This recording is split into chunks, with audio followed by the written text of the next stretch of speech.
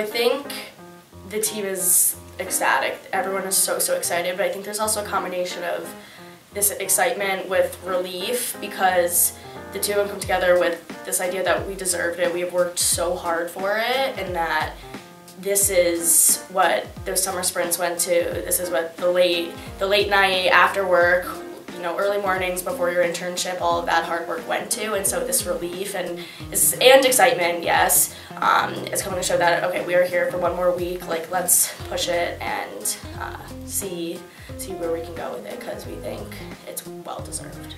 Yeah, I think a big thing for us is just like that confidence that we have been here before. We do know what to expect. I think last year everything felt really new and just really different because it was the first time anyone on the team had played in an NCAA game. So this year there's a little more confidence, a little bit more like, okay, we know what we're doing. We're here to win a couple games, make a big run, and show some people what TWS soccer is.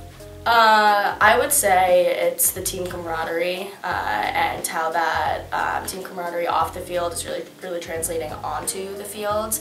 Everyone, it's come to the point of no one's working for themselves anymore. Everyone's working for their teammate next to them, across the huddle from them, whatever it is. So whether that's lunches in Dewick down to organizing stuff for the senior day, whatever it was, everyone is in it for each other, not themselves, and that's been able to translate to a great, clean soccer out on the field. Yeah, I mean, we have a blast together. Like Ernie said, on the field and off the field. Like, it's all about the team. It's all about having a good time. And that means playing good soccer, working for each other, and just leaving it all out on the field for each other.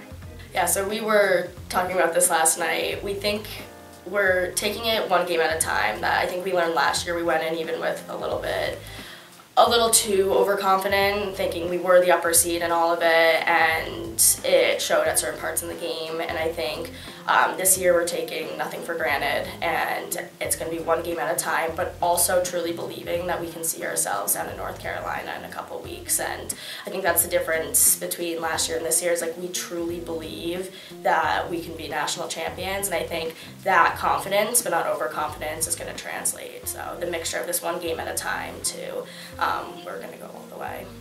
Yeah, I think we just want to be gritty. We talk a lot about just like having heart, being resilient, being relentless, all these things, positive, all these things that make TWS special, and it's a matter of bringing those with us wherever we go, and just bringing that grittiness and never say die attitude and just grinding it out.